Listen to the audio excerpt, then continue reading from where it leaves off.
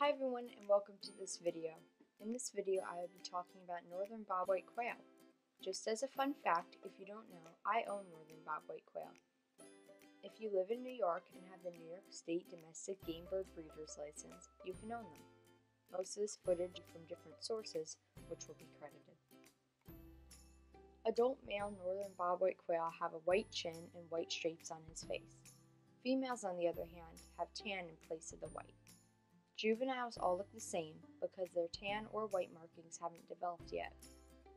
You can start to tell the gender of a fledgling at around 5 weeks, but it's easier to tell a couple weeks later. There are 22 subspecies of the northern bobwhite quail, which include the rufous-bellied bobwhite, black-masked bobwhite, and many more. Most females and subspecies look the same, but males vary. An adult bobwhite weighs 5 to 6 ounces, which is roughly the same as 1 cup of sugar. The oldest recorded bobwhite quail was 6 years, 5 months old. Northern bobwhite quail like to live in brushy areas such as roadsides and wood edges. Their range goes from southern Michigan down, taking up all the southeastern states. The range goes down to eastern Mexico and even to Cuba and Haiti. During snowfalls, northern bobwhites depend on wood coverings, fallen trees, etc. to prevent snow from blocking their foraging habitat. The northern bobwhite quail is described as a bobwhite song and also a poor bobwhite. When bobwhites are juvenile, they will practice their calls and peep. Northern bobwhites can be found in large groups with 3 to 20 individuals. The group eats in the early morning and in the late afternoon. At night, bobwhites roost on the ground or in trees in a tightly packed circle with their tails pointing outward. Normally the group is calm, but in breeding season males will fight to attract females, in which the dominant male, or the winner, gets the female. Both genders perform courtship displays.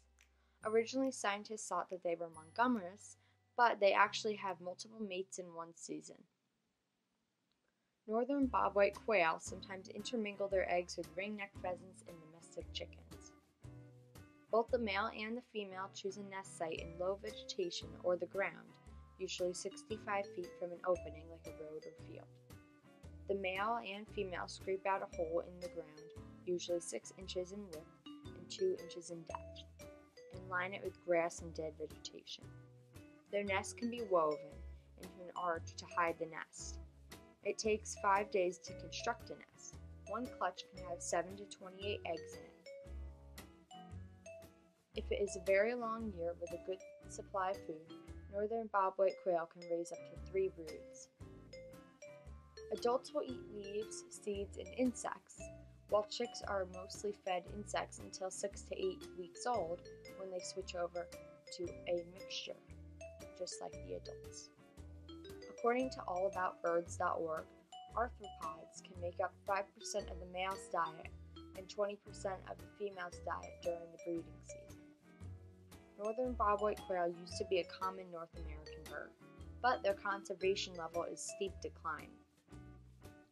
According to the American Breeding Bird Survey, from 1966 to 2014, 85% of the northern bobwhite quail population has been lost. That's 4% each year.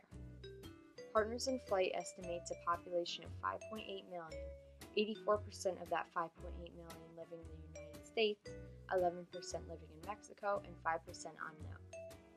The cause of their decline is due to urbanization, wildfires, hunting, which is explanatory because over 1.7 million people hunt, and change in agriculture.